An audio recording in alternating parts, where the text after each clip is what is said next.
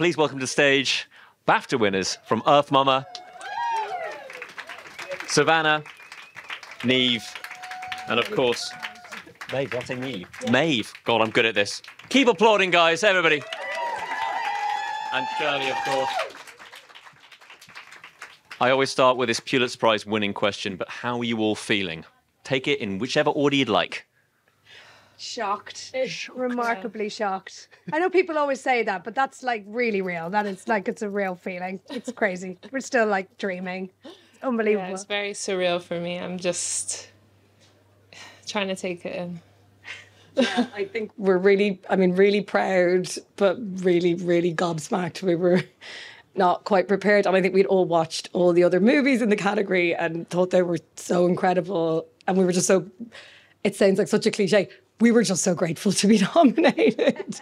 So this just feels incredibly surreal. We're really blown away. Savanah, I'll pose this one to you, and I sort of hate asking it, but for those of us who haven't been lucky enough to watch the movie, what can you tell us about it? How would you encourage more people to watch it? Well, I think it's a film, well, I know it's a film for mothers who are trying to parent their children while still trying to heal themselves. And it's a film for children who are trying to understand why a parent can't parent them. And so if you're interested in that, you should watch the movie. The big sell there. Okay, let's kick off with you, if you wouldn't mind speaking up and letting us know your question. From Letterboxd, congratulations on the win from the Britain Film Awards to here as well. This is so nice to see you here. I was wondering if you wanted to give a little bit of a shout out to your assistant director, your first AD, second AD, whoever you like, just to share the love a little bit more on the people who, you know, worked on this amazing film as well. Just any of them. Yeah, I think we had a really great team around us.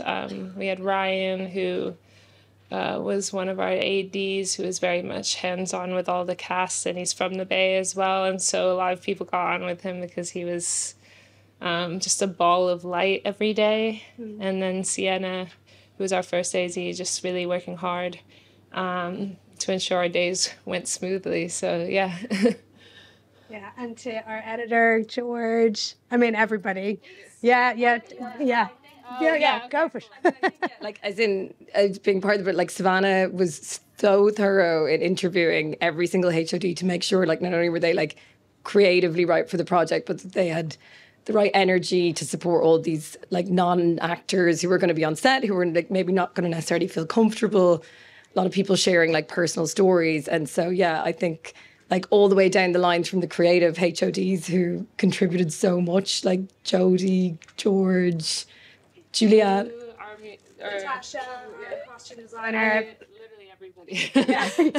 But then get down to, like, you know, the, like, locations team and the, like, you know, everybody was just a huge part of it. And I think it's, like, so impossible to pick anybody out because everybody contributed. It was, like, an incredible team and a testament to the Bay Area. We were like, we're just incredible people, and really made us feel so welcome making this film. And, you know, especially for Savanah coming from London, then I guess you've grown up there since you're right, like 15. So she's like, you know, part of the, yeah, it was incredible.